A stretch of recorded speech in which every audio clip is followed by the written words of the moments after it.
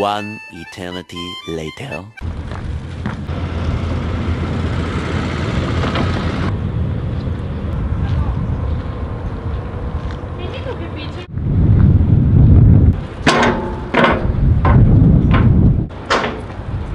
Yo.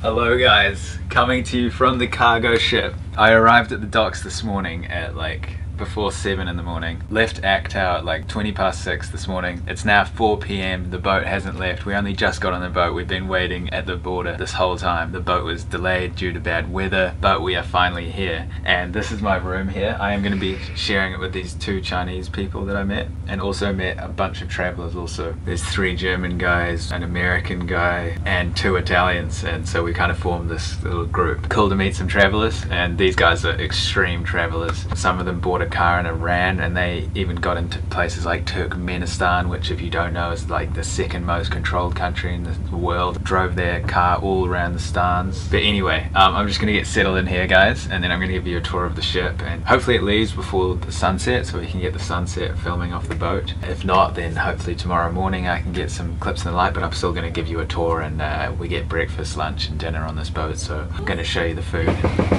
Come in! Give me your passport and ticket. Oh, you're next door. Yeah, man. Oh, man. Where are you? You're by yourself? I'm the Chinese. You really? Yeah. I think this is a fold down bed though, man. And there's like life jackets if you want to look cool on your video. So yeah, gonna get settled in here. Then I'll take you for a tour and show you more of this cool boat. It's super cool. So the boat's gonna take anywhere from 24 to, I don't know how many hours, it depends. I mean, it's already taken 9 more than it should have, and we haven't left yet, so. I've been in your waters.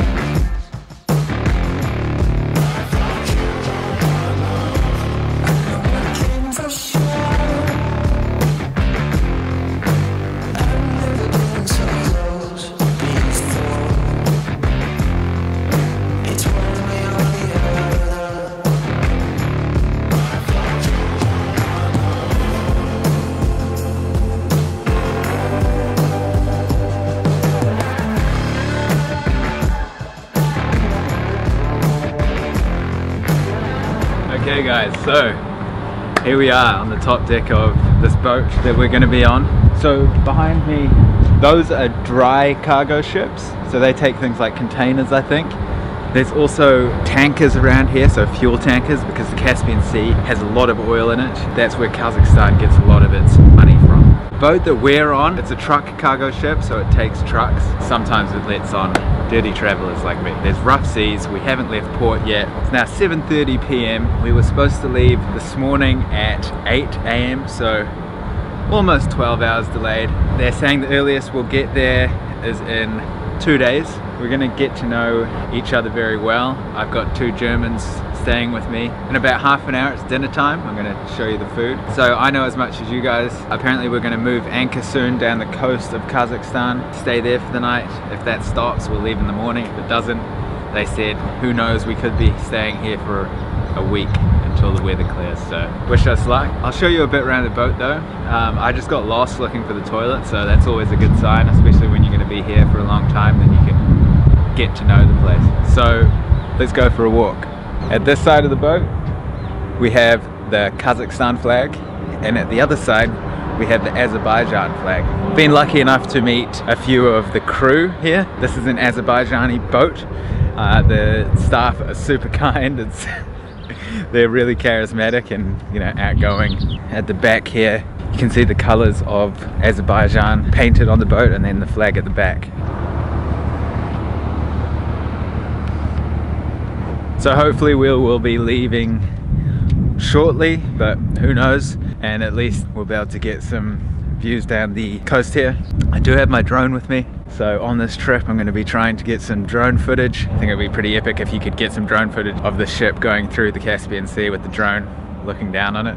I'll show you a few more shots of the boat, then we'll go and see what this dinner's like.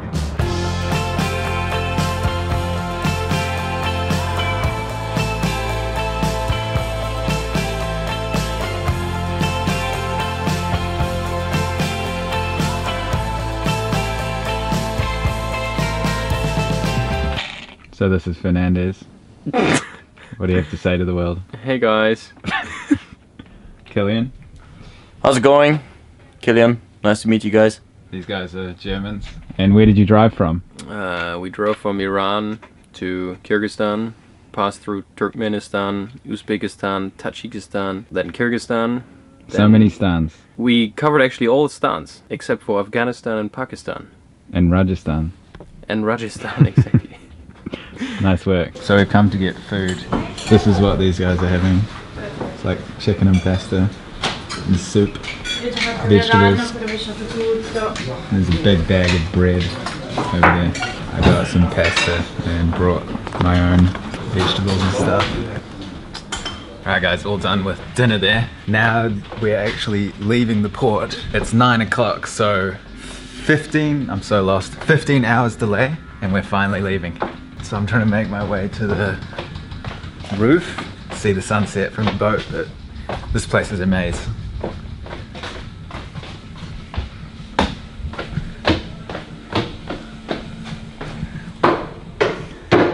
Goodbye, Kazakhstan. Here we are.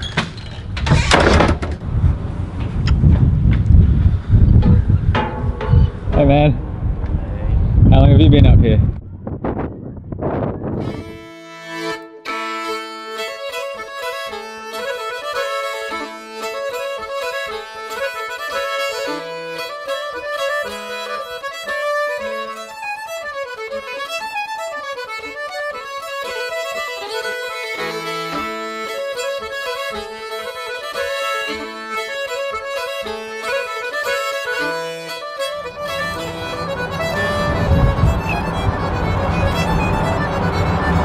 Okay guys, so welcome back to Professor Gul, the name of the boat here. It's actually one whole day later. Yesterday we waited on anchor right next to Kazakhstan for the whole day and we couldn't move. So I didn't film, just thought I'd wait. The sea was too rough. But the good news is now we're actually moving. We're crossing the strait and we should be there like late tonight or tomorrow morning. I just got a little tour of the cockpit, so here are a few clips of that. So that's Kazakhstan. And then we go to Baku, Turkmenistan. What's this? The phone? Emergency. Emergency. Okay. And these? Navigation. So yeah, pretty cool. He was a bit hesitant to let me film in there at first, but cool to see all that equipment and that old phone and things. So yeah, for the last day just hanging out and like talking to the other travellers. Super cool to have all those different travellers here and good chats at sea and things. It's amazing what happens when you take internet out of the equation, how much more sociable human beings get. Soon I think I'm gonna get the drone up. I'll try it and see how windy it is, but hopefully I can get some cool shots.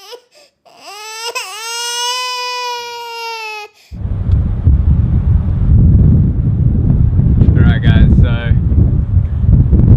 you're not going to believe what just happened. I just crashed this. I'm very lucky that this is sitting in my hand right now. As you all know, this is a really new piece of equipment to me. All the people that know about drones right now are going to call me an absolute idiot. I've never taken off from a moving vehicle before. The homing point was set way back in the distance because by the time I set the drone down and then went to go take off, the drone wanted to automatically go back to where it was initially connected to the GPS. So there is a setting that you can connect the home point to the controller, but I hadn't realized that yet. So this drone flew directly into that red box behind me with an F on it. That red box wasn't there, 99% sure. This would have been in the Caspian Sea right now and I would no longer have it. Very lucky, but it does have an injury.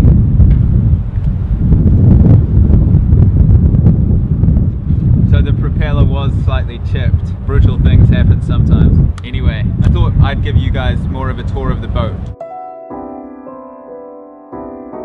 I'm not gonna be there for you, cause you were never there for me. Don't go ask me what you did. Alright guys, so I'll give you a bit of a tour of the boat here. Just been recovering from the drone incident. Take you to the back of the boat first. This is like the staff area, so. Oh. Hey. Hi. How are you? And then here's the back of the boat here. Got an Azerbaijan flag.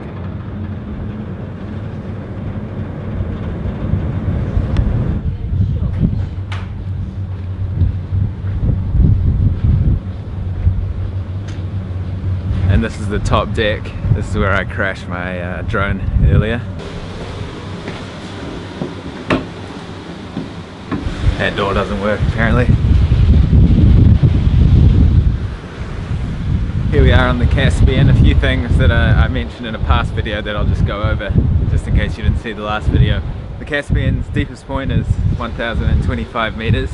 It's got 26 islands. Countries that border it are Turkmenistan, Kazakhstan, Russia, Azerbaijan and Iran. Largest body of water in the world. Here we are back in the boat. Can hold up to 65 passengers, but right now there's only 13. So it's not a very busy time right now, but check this out.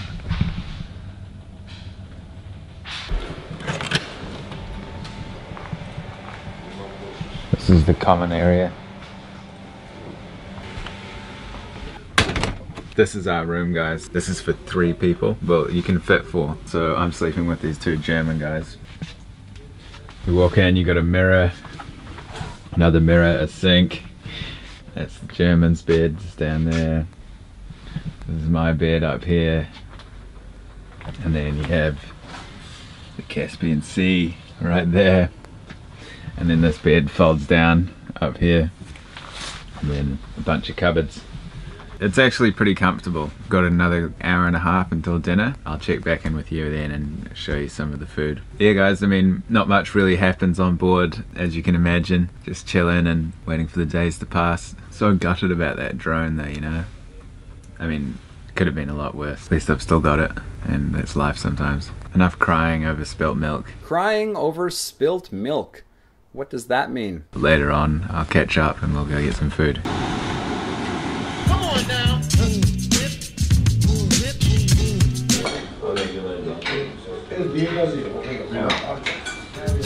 I kick it?